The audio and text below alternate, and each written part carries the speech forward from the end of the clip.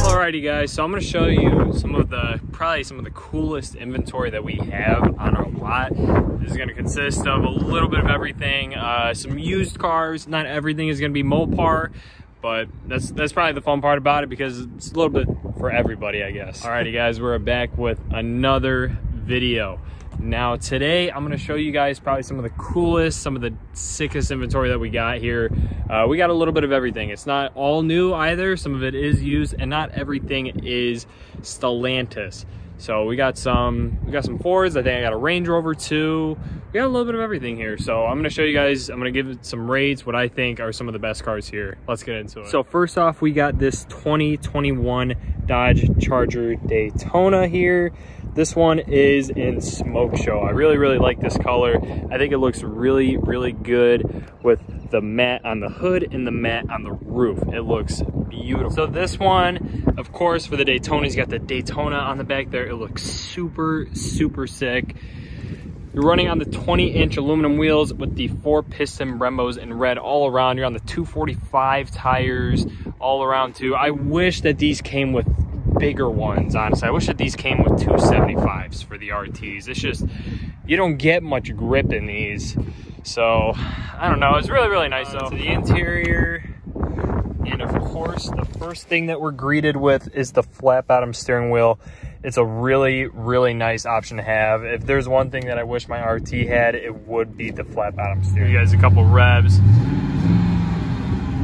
Nothing too crazy, but you got the stitching on the dash here, the premium leather with that Daytona logo on the side there. And then the seats are heated and ventilated, and you get the sport mode and the super track pack too. Alrighty guys, so next up on my list is this Audi Q3. It's a 2018. Let's check the mileage on this. Let's hop on into the interior. This one's not bad at all, actually. Alrighty. Where can I check the mileage? Alright, so 24,000 miles. Not bad at all though. The interior is a little pretty dirty, but nonetheless, it's gonna get detailed, looking brand new. I like that steering wheel. I don't like the gauge cluster being up there personally. I like having it right here, but nonetheless, let's start this thing up. I was sitting here trying to find out where the start button is. I'm looking here, I'm looking over here, I'm looking everywhere, and then I finally see it down here. The infotainment on. I want to get copyrighted. Oh, and this one does have a dual panoramic sunroof. You do get a fair amount of space in the back, and you get some charging ports up here. Let's see. You got a sport mode too. Not a bad little car. I think this is a nicer starter car, you know. Give you guys another walk around. The back end I actually do like. Oh, I like the exhaust tips on there. It looks really nice.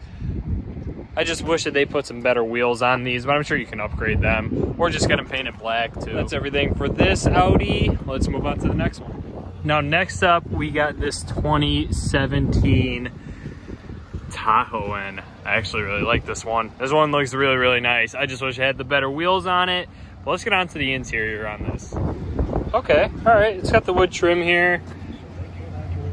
Really, honestly pretty clean. Considering how a lot of these trade-ins come, this one is fairly clean, honestly. I like the touchscreens on these. They're really easy to use. You got heated seats as well. You got your charging ports there. Got cup holders and a massive, massive storage compartment. So that's always really, really nice. As for the back seats, you got your own climate control options here. You do get the third row. And honestly, I'm about 5'10", and I still have a fairly good amount of room back. There's a little walk around. It's a little dirty on the outside, but I mean, honestly, that's how most of these come in. It's really, really nice. Oh, and you got the tow hook up there too. It's always a massive plus. I would definitely get the chrome and black. I would get a chrome delete on this, black everything out. Probably get some different wheels on there. But I mean, a really, really nice car though, nonetheless. Really, really nice. Alrighty guys, the next one I got for you here is a RangeRover Discovery.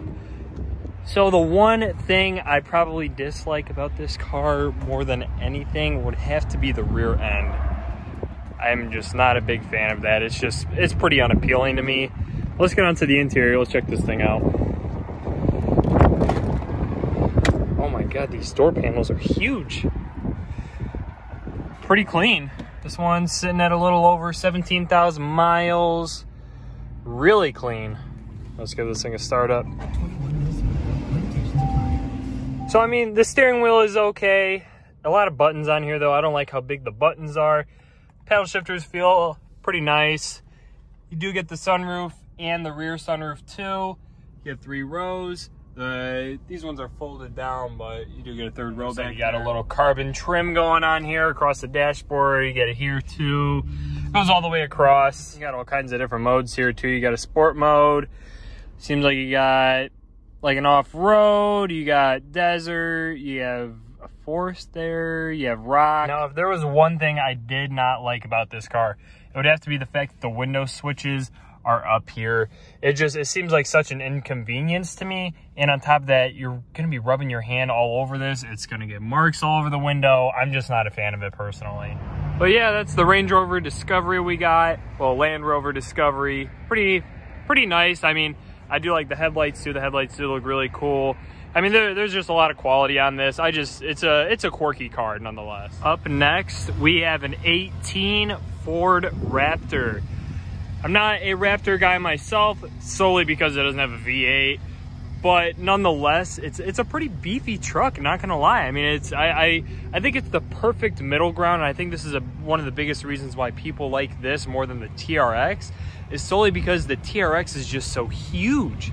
It's a massive truck. It definitely requires some good driving skills to drive that around, but I think this is like that perfect middle ground, you know, for a good sized sport truck. Let's get on to the interior. First off, you are greeted there with a Ford Performance. You got carbon trim everywhere in here. Here, let's get in. Get carbon right here on the shifter too, over here. Now the paddles aren't that bad either. I actually really like the paddles. The paddles feel really nice. The whole steering wheel itself is really nice. I like the red line up there too. All right, I'll give you guys a couple revs too.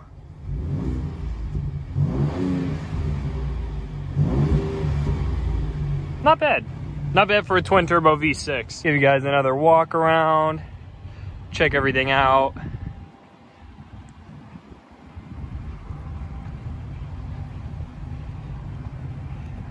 I'm so glad though that they put the dual exhaust. If they didn't have the dual exhaust, I probably wouldn't be nearly as big of a fan of it. And I will say the wheels that they put on these, they do look pretty nice. They are really stylish. I think it fits the truck perfectly.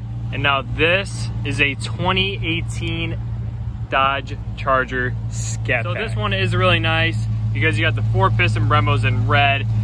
But once again, you're running those 245s, man. That's just not enough grip for these. I can't believe that Dodge put these on here from the factory. They just don't give this car enough grip. Now, what I will say is for an 18, this one is in immaculate condition. We got this in off a lease return. So it was already detailed and everything upon arrival. But I mean, they didn't even put a front plate bracket on it. I always love that when people don't put front plate brackets on their cars, because you don't have the holes, you don't have to drill into the bumper. And now let's get onto the interior. Really, really clean. This hasn't even been through detail yet. And another big thing too is these the Chargers used to come with Beats speakers, also the Durangos too. That was an option that you could get with the Beats speakers. Now of course you do get the big touchscreen, you have the sport mode, the super track pack, and you have all kinds of performance pages and the app setting. And then onto the seats, you do get the Alcantara bucket seats. Really, really nice. I love that Super B logo. I love how they put that logo on the seats. And this one is sitting at just a little over 37,000 miles. Not bad for an 18 at all. And you do get that nice big steering wheel. Really, really nice. I love Dodge's infotainment. I love the Uconnect. And then what you can do is you can go to performance pages. Let's go take a look in there. I'll show you guys all the cool settings that you get, all the cool stuff that you can do with these performance pages. Not too many people know that this exists in these. Okay, so get into the performance pages. You get the horsepower here. You can get your G-force, what gear you're in. You could have all your timers here, like your lap timers and everything like that. Get more gauges showing your oil temperature, oil pressure, coolant temp, and a battery voltage. You get your G-forces too. Your engine. You know how much power and torque you're putting down. And my favorite, I love this on my car. You get your own dyno on here too. So it shows what gear you're in and what kind of horsepower and torque you're making. Yeah, really, really cool. I love how Dodge puts that in here. But yeah, guys, here is that Scat Pack. This one just looks so nice. Sounds great. They got the lower suspension on this one too, I believe. Really, really nice. Alrighty, I got a couple other cars for you guys too.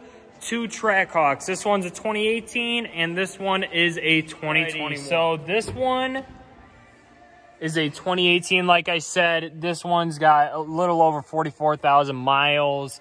You already know from that Trackhawk logo there, this has to be one of the best looking steering wheels out there. And on top of that, this thing is fully loaded. You got all your modes here. You got the carbon fiber going all the way across. You get the premium leather seating. Of course, heated and cooled. Really, really nice. And you get the supercharged badge right there. So as for this one, you do get the black painted hood and the black painted roof. Looks really mean and aggressive, especially with the bronze overlays on the grille there. It looks really, really nice. Of course, the yellow Brembos come standard, and the wheels are the same between both of them. This has to be one of the best looking interiors I've seen on a Trackhawk. You get the peanut butter. Looks really, really nice with the white Trackhawk logo there. Absolutely beautiful.